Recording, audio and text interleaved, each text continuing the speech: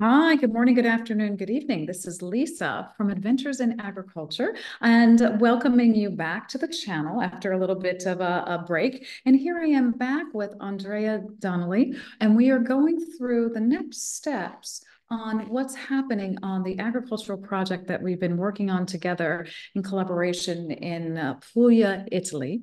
Andrea, welcome back to the channel. How are you today? I'm doing very well. Thank you, Lisa. It's always a pleasure. And goodbye, ciao to everybody. Let's Ciao, everybody. Yeah, I'd love to introduce it. So, as you may remember, Andrea did some work with us in the fall when we were doing the first phase of implementing electroculture into the property in Puglia.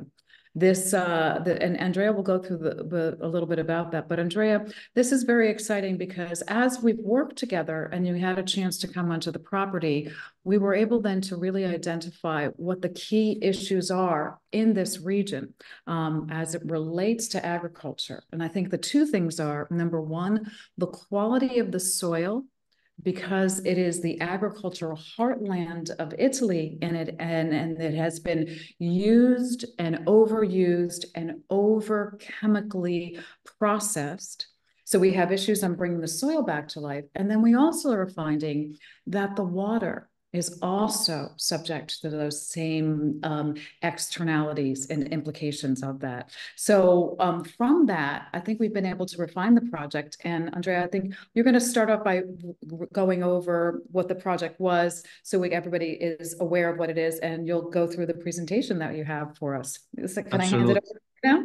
Yeah, absolutely. So you're right.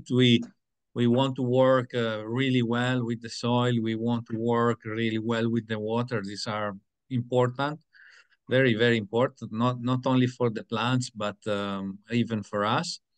So we did the first workshop in October together with a good team that helped, and we did the presentation, we did the training, we did the practical, a lot of practical, and there were a big surprise. So we did the menhir installation. I teach a little bit of geobiology, so everybody was confident to feel the energy, to feel the water, and it was very fun. We identified the place, put the manure, and to start the acupuncture of the earth. And this was in combination for a new plantation. So it was a great day because more than 100 trees arrived in the property.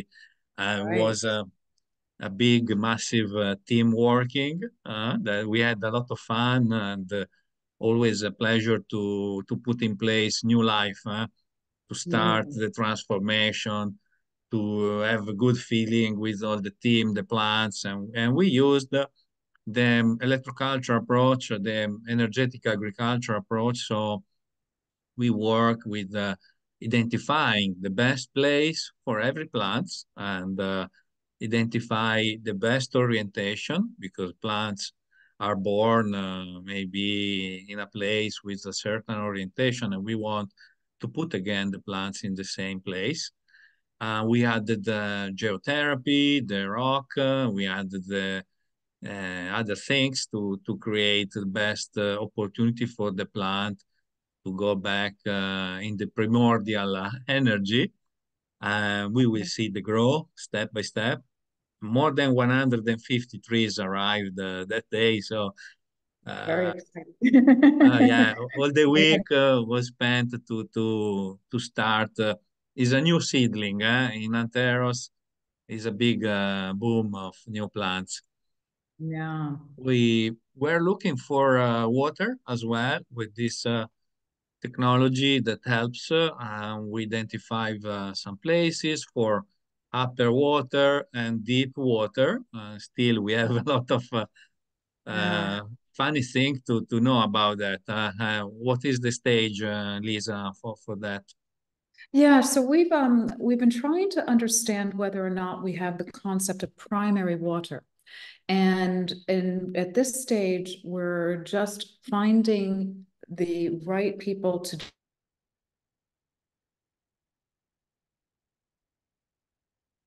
second well. And what we have to do is go slowly, slowly on the excavation because the region has some restrictions on how deep you can go and dig for the water. So we're at that stage. We're just about to go dig into the second well with the guy who's an expert in water for the region. And Andrea, maybe you could just give us a little bit of feedback because as you looked for the water on the land, you saw two layers of water, right? You saw one at, what is it, 100 or 120 meters, and then another at 270 meters. Could Yeah. we determine whether one of them was primary water or how, what's the difference between primary water and just deep seated water on the land? Okay, so we got in this point number 4, we got I can call surface water, right? It's 30, 60 meter deep. It is we can call surface water, like I believe the present well is collecting the surface water, and then very deep we have another line of water, and this still we don't know if it is salt or it is a primary water or a very deep water. That's the case for sure. Right, And the primary water, according to the study that we share together, it's a very structured water, plenty of energy, and it's typically mounting up through cracks in the rocks. And these rocks are volcanic rocks, like basalt, granite, but mainly basalt, and there are also fixture and very special energies that dynamize the water. So mm, I'm not sure because honestly, we can discover only when we find the water and we make right, the analysis. And yeah, there is no experience in your place about this primary water, but we never know. So we are free to explore and right. maybe we make a new discovery. So we need to be And open. this is right, and this is the important thing because what we're trying to achieve here is identifying it and exploring for it. Because and this is what I think other people will run into and important to share is that as you go through using these new techniques or old techniques coming back into our mindset, is that people do not have experience with them and they do not want to do them and they don't want to believe that something is different and against the narrative of what they've normally done. I've been lucky to identify, as you know, a team of people who are interested in exploring the new and have been researching this and on that same mindset. But right now, it's slowly, slowly moving them along in that direction. So you're correct that we have to get the water and then test it. But as you mentioned, and I would love to ask this question, you're saying that primary water goes through rocks that are energized in the basalt, which basalt seems to be a core construct in electroculture. I'm wondering if it's not primary water, could we add those energies in through integration of different of those rocks and the basalt and the energy as we move it up through the system to make this turn into Yes, energized water? absolutely. Yes, absolutely. We can recreate like a tank with basalt inside, for instance. So Right. the if we don't have the right primary water, we can work on the water, Yeah. and we can Yeah. magnetize the water. We can we put information in the water in many ways, and this is what we will do apart in the next wave. We work on the water for the farm, for the house, for the swimming pool, and this is very important. We can work on the filtration. We can work in the movement of the water because that is very important to move continuously the water. Stagnant water, it's uh, it's bad. Like every energy should move in general. It's I can say this is a rule. Energy moves. Everything is movement is good. Right. If it's stagnant, is blocked, is not good. Right. So we can work in the movement of the water, in the filtration, and adding the right energy through the pipe system, for instance. This is what we will Mm. do. And if we are lucky that we have the primary water, this will be better and better and better. But Right.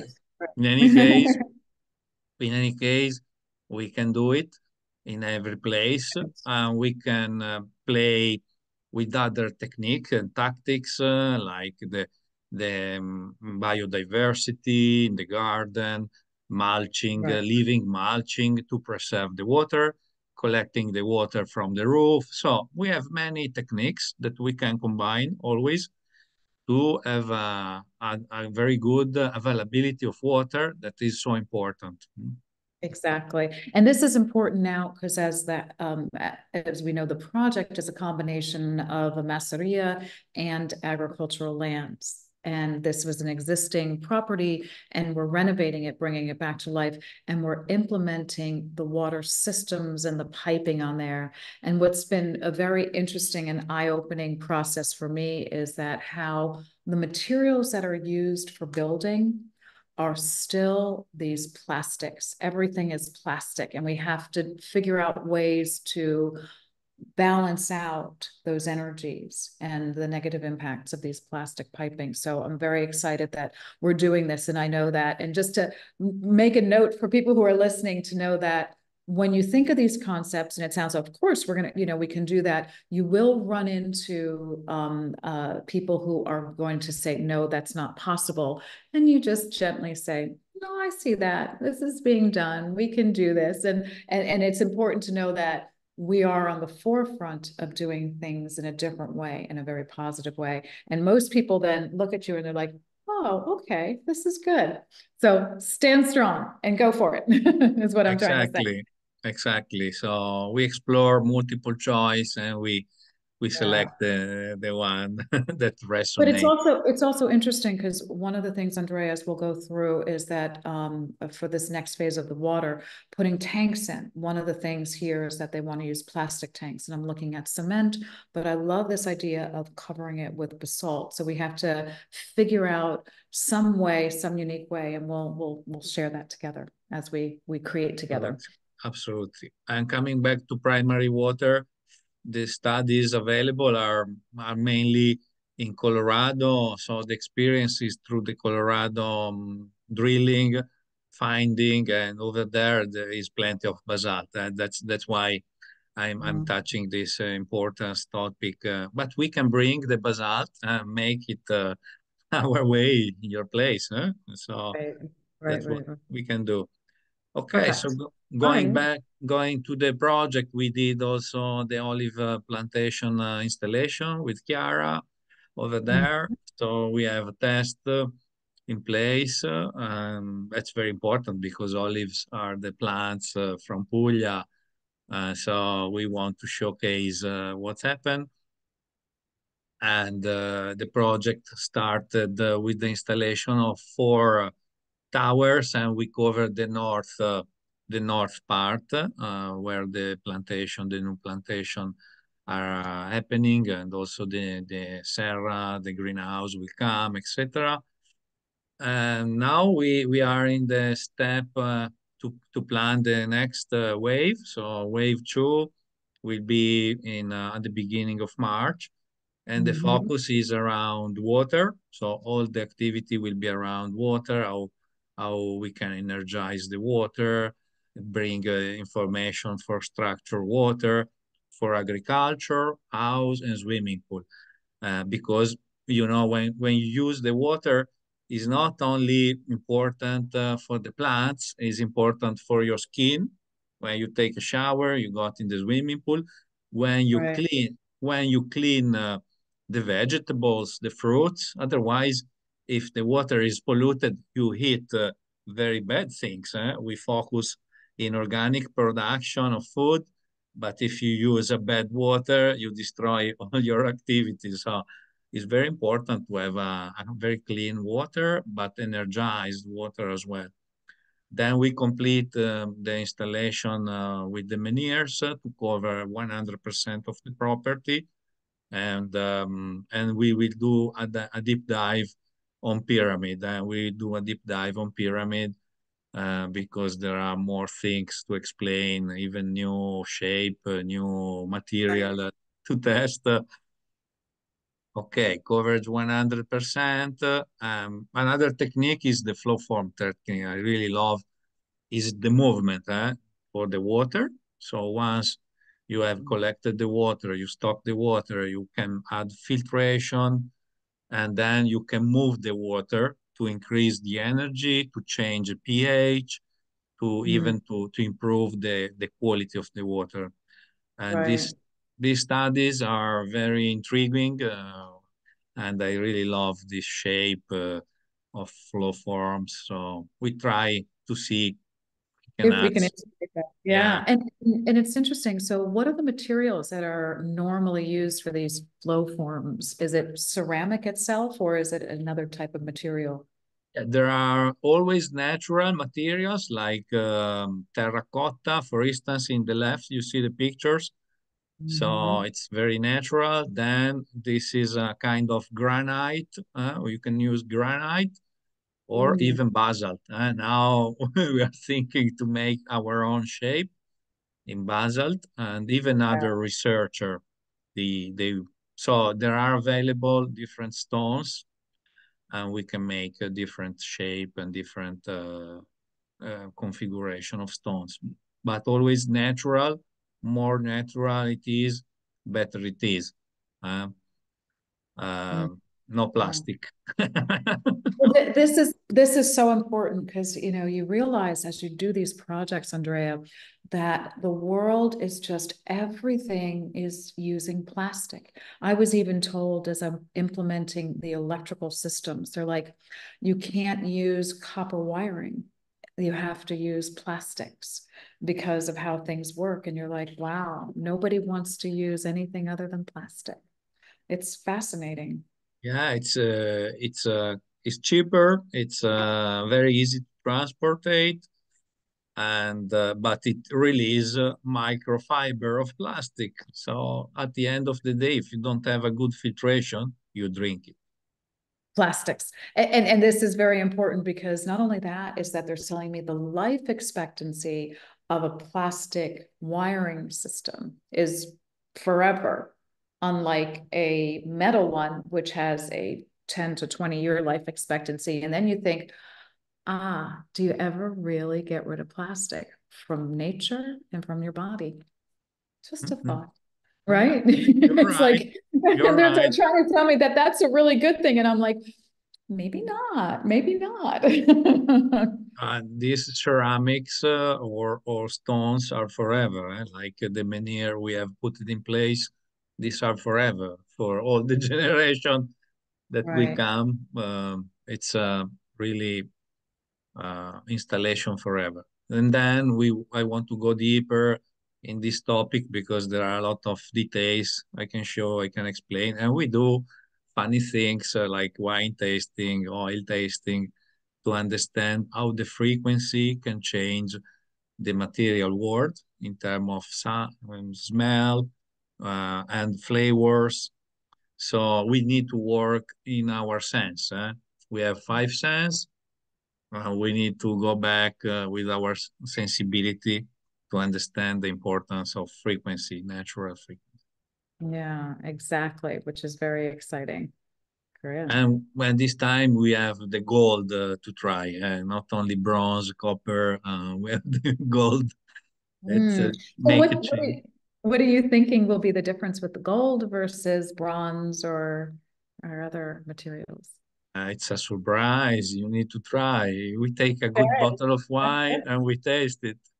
Okay, I like this. I like this. That's very good. I love this. Puglia is a very good region for wine. So we're only doing this for absolutely for scientific purposes, right, Andrea? Yeah, at the end of the day. At the end of the day, not at the beginning. Always at the end of the day. Exactly. It's part of the Electroculture is research. very fun. It's very intense research. We Yes, it love it. is. Yeah.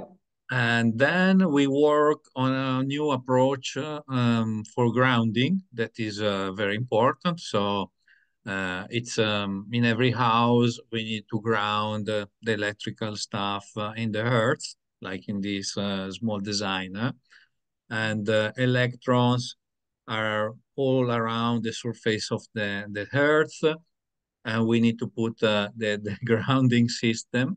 So for the villa, we want to do something special, of course. We want to create a kind of Lakowski ring with a copper that is taking the energy and concentrating the energy all around the property of the villa, or the villa house, the main building. And then the grounding will be connected to this ring. This is very exciting because it started out by putting these grounding wires in, which of course was another very different concept. But for those who are doing the house, so it's an old home, reconstruction of something that was an existing piece of property, and those who are working there, they're like, what are you doing? And we were talking about the orientation with the magnets, and this was so different for everybody. But once again, they're like, okay. And it's this seeding the concept in the mind of a few. And then every person that we seed with that concept, it grows from their experience and everybody that they touch. So I think this is, to me, one of the most exciting things to do, because I think it's simple, but enormously impactful, enormously. Absolutely. And then we can have multiple benefits with the grounding, like this is a earthing effect with a reduction of inflammation. It's before, okay, you see on the right, the picture, there is a very inflamed body lamp. And then just after 30 minutes of connection with the soil, without the shoes, no plastic shoes. You remember the test, do you? Hmm. I remember the test very well. This was so interesting, is that this connection to the energies of the earth. It's just magical. It's exactly what we need to do, and what we remove ourselves from in cities and with our clothing. Exactly. And then there are effects even in the cortisol. Okay, so normally the cortisol it's moving up and down in the day. So this is the curve that is normal. But we test some people with pre-earthing check. Okay, so 24-hour profile pre-earthing, and then after the earthing, you see the curve.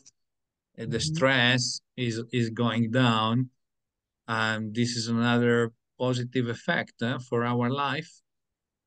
So we have the possibility to create houses that make grounding, and even when we sleep, we can ground our bed, and we can have a better sleep, of course, as a consequence. This earthing, it's working as well with the free radicals that are so important for us. And usually the effect is a reduction of inflammation. Yeah. So you can have a lot of benefits to reduce the inflammation in your body thanks to this technique. Yeah. It's If you very, want, yeah, yeah. excuse me. No, go ahead. Go ahead. If you want to go deeper, I suggest to have a look at this book, Earthing, the most important health discovery ever. Again, we work with shoes of plastic. We need to go barefoot. And in Puglia, it's fantastic because we have great weather all the year. So people can even experiment this experience. And in this book, there are a lot of real cases, even blood test, multiple people, big panel of people tested, and the results are so nice. Like the was reduced the loss of calcium, calcium ions, and phosphor. So this is improving the problem of osteoporosis. I mean, you have benefit, no more osteoporosis stronger like before. It improves electrolyte concentration. thyroid hormone will be balanced, will be in harmony, and also the glucose production has been tested in diabetics people, and this is managed properly with a reduction of 30%. And Yeah, even the immune system is better and better because the earthing. So we can go deeper on this topic, but it's just a suggestion now for our audience, for your audience, and I hope we can experiment in your place this as exactly. I absolutely want to do that. And I keep on going back to like, so we put the grounding in the house and you're overcoming an infrastructure of plastic with the grounding rods, the metal and everything else. I'm curious of how we can take that throughout our day. And that's something you and I we're gonna have to talk about. But this, I think, is really important to integrate those things together. But you know, having it in your house and stabilizing your body is really, really important. I love that. yeah, It's there are some gadgets that I will show you that we can use in our house if the grounding is properly. This is the first condition, and then you can bring this earth energy to your body and obtain all the effects that have been shown here. So we have beautiful. gadgets for that.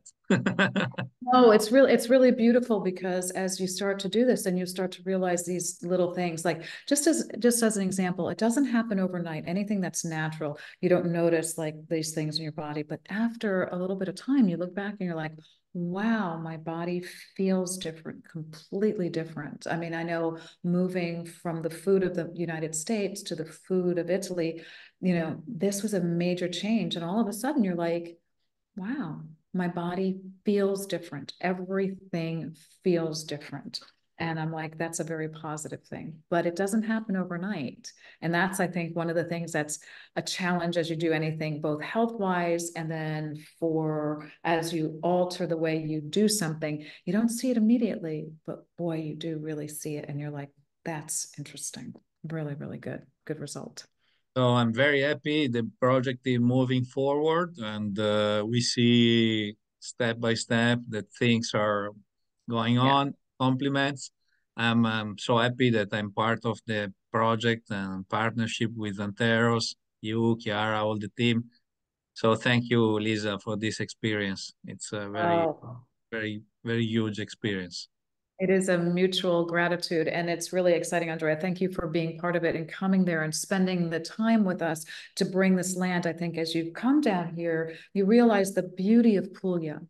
But what's happened to Puglia is that she's been neglected, especially in Salento, where I am, where they have not done the natural things to bring the soil back, to cleanse the water. But she's such a natural beauty, and what a unique opportunity to bring a villa and a piece of land back to her roots and bring her back to life. And I couldn't have a better partner than you. So thank you very much. And it's exciting to do.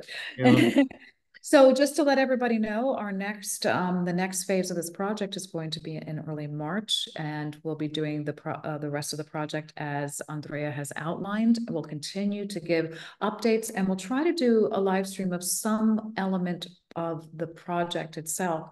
But we're integrating all of these things into the project, from the home for the grounding to restoring of the natural soil, and to taking now the water, which we know is really critical, and bringing her back into energetic life so she can energize and nourish the land, the home, and all the people around it.